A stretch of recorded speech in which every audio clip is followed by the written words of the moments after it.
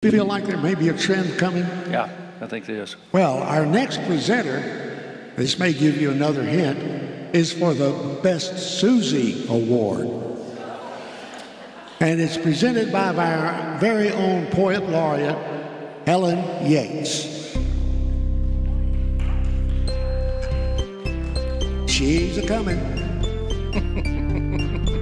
Is this going about like you thought it would, Jim? Oh, yeah. Exactly like you planned. Sideways. This is right the way we rehearsed it, right? I'm going to ask for a raise. Oh, she's accompanied by Laura Jean York, apparently. Can't fool me.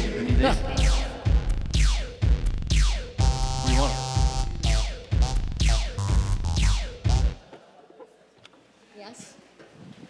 Laura Jean needs this one. Okay, I'll see. This is yours. Okay. Going over the, going around. Well, he put that over there, so we use that one. Okay. Now, this is the life story that our praise singers submitted to this big contest he told us about. And so this is the story. It all began on the 6th of October, on a day that was windy and raw, that little Susan Lorraine Temple was born to an adoring Ma and Pa. An adoring Ma and Pa. She was born way down south in Houston. A bona fide Texan was she. We found evidence of real Lone Star blood as we looked up her family tree. Nary one was a cattle rustler, nor a robber of banks. No siree. Our Susan came from a long line of plutocrats, outstanding and wise. That's the key. That's the key. She had a 2-year-old brother named Ricky, who protected and adored little Sue. And their black and white collie named Lucky could shake hands and do tricks right on cue. But Susan was born to make music. It filled both her heart and her head. While most kids loved Rockabye Baby, Susan chose Handel's Messiah instead.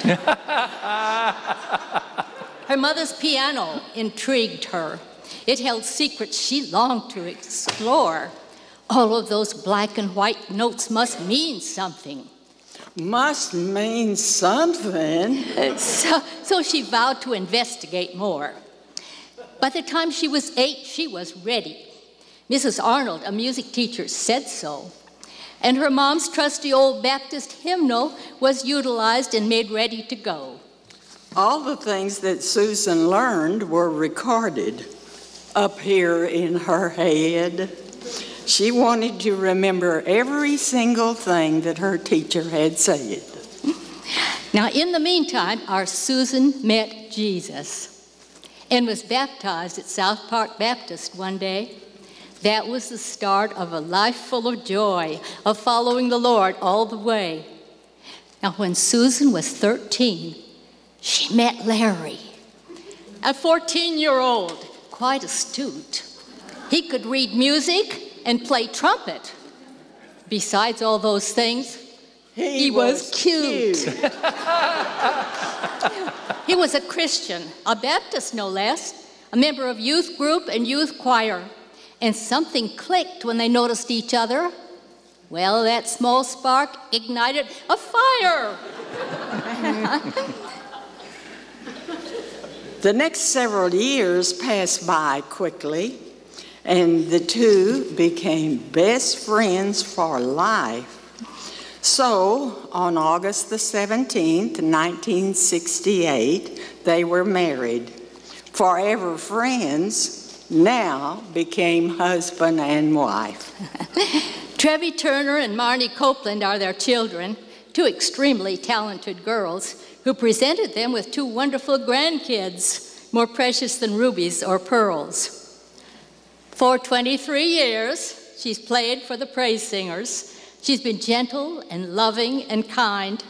And one of us tries to describe her, not one negative word can we find. Now, Susan's a box of Godiva chocolates. Oh, the finest that you can buy. Or flaming baked Alaska. Or a deep dish millionaire pie. She is prime ribs and caviar, simply superb. She's chocolate sauce on a dish of ice cream. She's gourmet everything we know, and we hold her in highest esteem. If we had a Hall of Fame, we would surely put her in it. And if we had an honor roll, she'd be on it in a minute.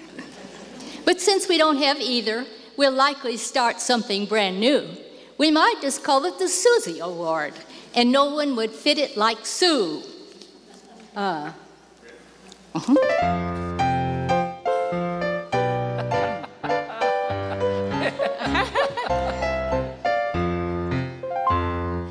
We have got a friend whose name is Susie. In the words of Shakespeare, she's a wow.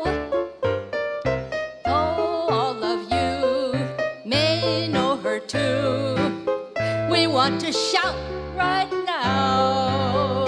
If you knew Susie like we know Susie, oh, what a gal.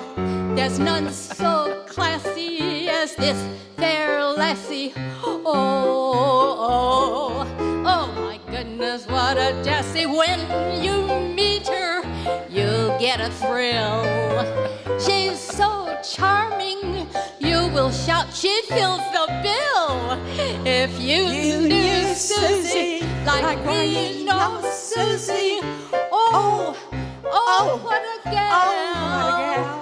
Now, who gets the award? And a man.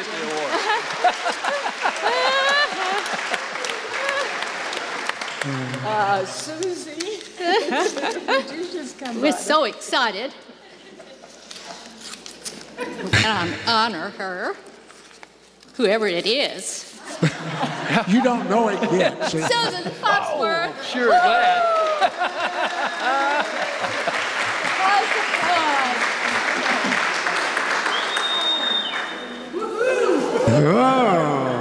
Let's see.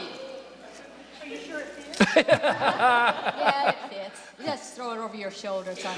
Yeah, it fits. There, the winner.